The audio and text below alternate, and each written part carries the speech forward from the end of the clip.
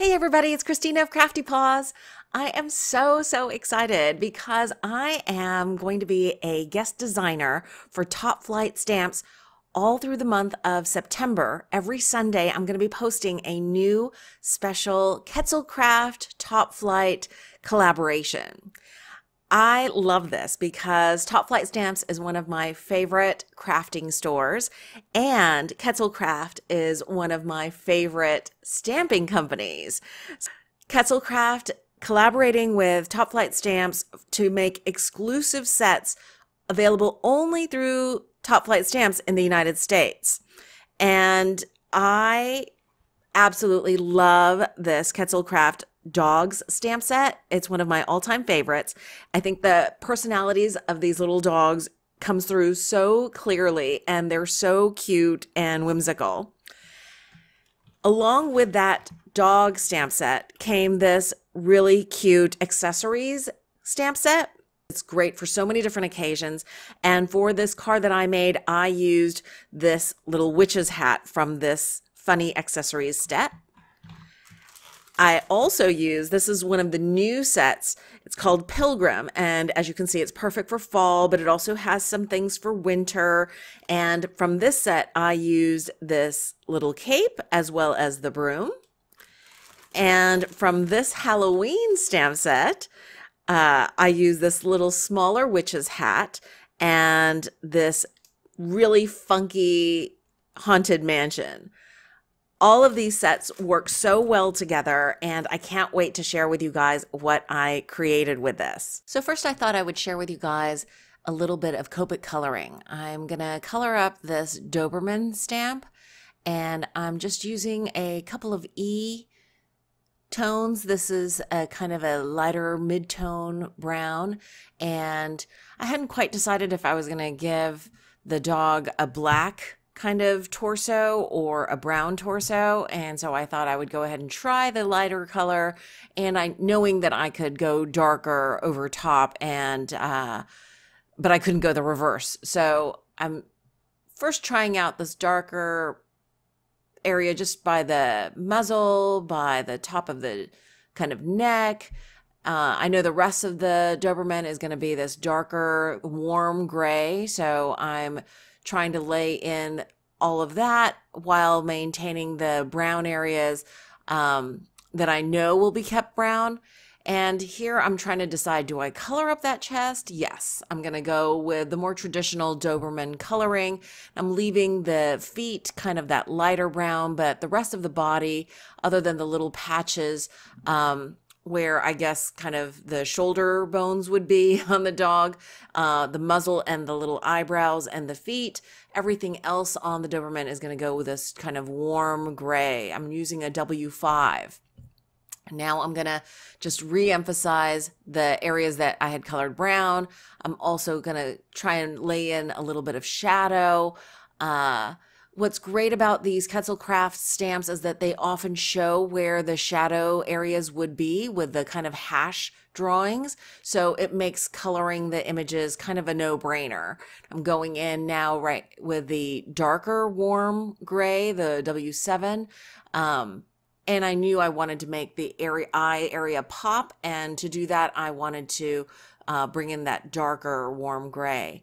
I'm also making sure the top of that muzzle, the other areas that are blended with the lighter gray and the darker gray, I want to keep the highlights, but also blend a little bit more naturally. So I'm just going back and forth, adding a little bit more of that warm brown color for the shadowed areas in the muzzle, the bottoms of the feet, the base of the muzzle, the underparts, and I'm going to blend back out with that lighter brown. And that's it for the body. I'm going to add a little bit of R30 for inside the ears and that yellow for the spikes on the collar. I wanted the collar to be red, so I'm using an R35, and then I'm going to blend in a little bit on the edges just and the bottom of the collar to give it a little bit of depth, even though it probably won't show up very much. I do like to add a couple of colors for a couple of shades of every color to give a little bit more dimension.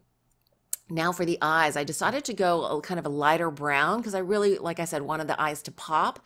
And so I'm using a YR21 and a 24, and then I'm adding highlights with a white gel pen, and then I'm adding the pupils in with a black glaze pen. Here you see me, I've snipped off the top of the ears after all of that, and I'm kind of cutting around the eye. Sorry, I'm a little off camera here, so that I can put on the witch's hat on the top of the little dog. I want the eyes to still be visible, so I'm kind of cutting around them, and I'm placing the hat behind. And that's kind of a cartoony technique. Obviously, eyes don't go on top of a hat, but in cartoons, you'll often see them doing this so that the eyes stay visible. And next I have cut off the ears, and I've cut the two ears apart so that I can place them a little higher and on either side of the hat, so it looks like the ears are popping through the little witch's hat. And I like doing that. I think it actually looks better this way than keeping the dog whole and not cutting the ears apart, because then you would lose most of the ears. You'd probably only see like the little tips of the pointed ears. For the cape, I've cut this apart too because I realize it's a little wider, the neck of the cape, than this Doberman. So I've cut the left side off, and I'm going to glue that on so that it looks like it's wrapped around the dog's neck. And then on the right side, I'm just trying to see about how much of this cape on the right side would show. So I'm going to just hand cut off the edge. And then just to make sure that the shading is done correctly, I've inked the edge with a black marker, and I've decided I want a little bit more shading on that edge, so I'm going to go back in and recolor this cape. If you're interested in any of the particular Copic colors that I use, please check out my blog post, which I'll link to below. All of those colors are listed for all of the materials that I used here. Now for the little beagle that I colored off camera, I decide I'm going to have him straddling this witch's broom. So I've cut apart the legs, which worked out perfectly because I'd cut them apart anyway to do the little space between the two legs. So I'm going to place that broom there. And then for the little paw, I cut off the little back paw. So I'm placing the front paw on the front of the broom, and then that little tiny piece there I'm attaching to the back of the broom. It's these kind of little details that I think make the character come to life. Now for the smaller witch's hat, I'm going to have just it sitting on top of his head, and the eyes show up enough, so I'm satisfied with that.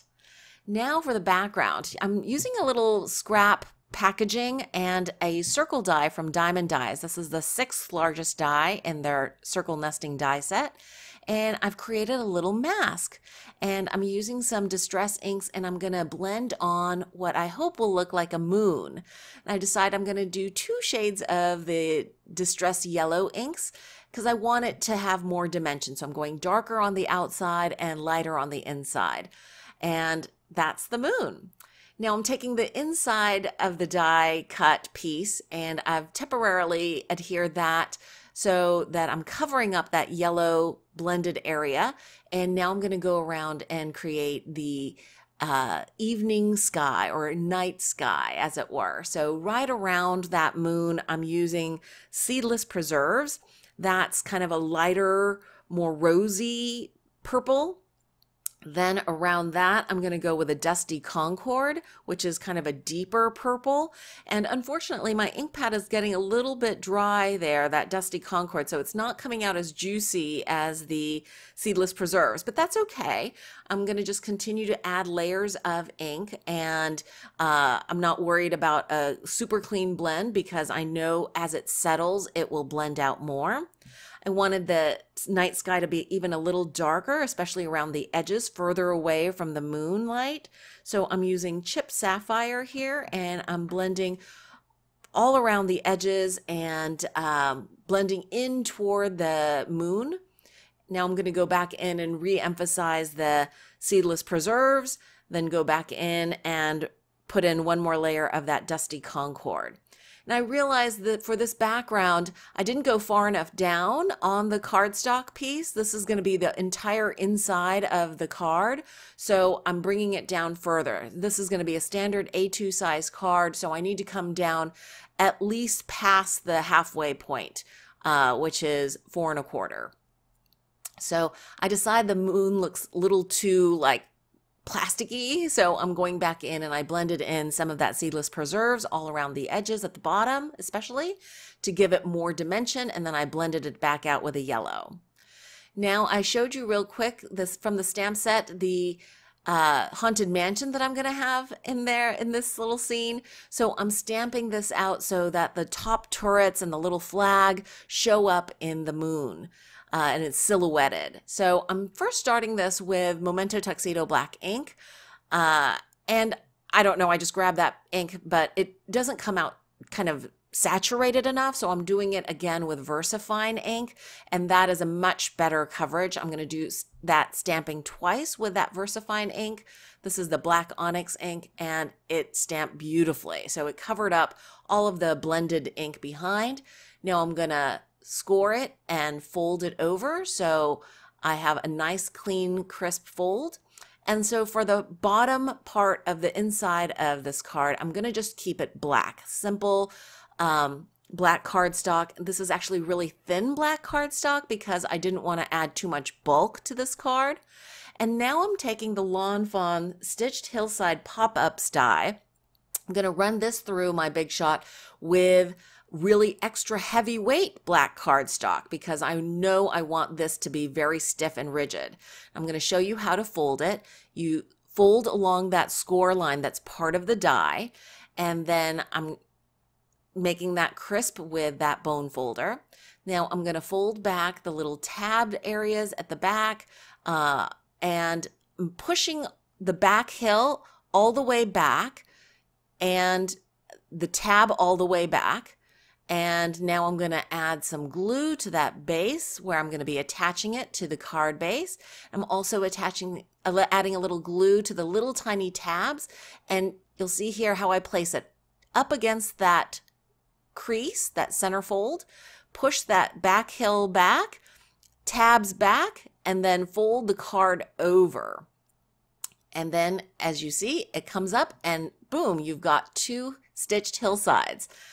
Now I decided I wanted to add an interactive element. So I've taken a little piece of plastic, just a little strip from some craft product packaging, and I'm poking a little hole at the base using my tool-in-one, my Spellbinders tool-in-one, and I'm poking a tiny little brad through that base of the back hill. Then I'm putting the brad through, and then the little plastic strip opened up the brads, and now I can attach that little beagle riding a broom with some Beacon 3-in-1 glue. This is great for non-porous substances like plastic. So I'm adding that glue to the back of the ears and the belly and a little bit of that broom so that little flying witch beagle is secure on that little plastic strip. And I'm attaching the Doberman witch on the lower left of the card on the front hill. So it looks like he is looking up at his little buddy. And I decided for the sentiment, I was going to keep it simple. I'm just using a Versa marker and writing out Happy HOWLoween. And I'm going to use some Ranger Superfine embossing powder in white, tapping off the excess, and now I'm going to just heat emboss that Happy HOWLoween sentiment. This is the finished card. I absolutely love it. It was so fun to do. I loved using all of these little accessory pieces. It was like playing with paper dolls again. I don't even know if kids today know about paper dolls. That totally aged me. But this is the completed card. I hope you enjoyed this process video. If you did, please give it a thumbs up. And don't forget to check out Topflight Stamps for all of their new awesome Katzelkraft stamp sets. Thanks for watching, everybody. I hope you guys are having a wonderful crafty day.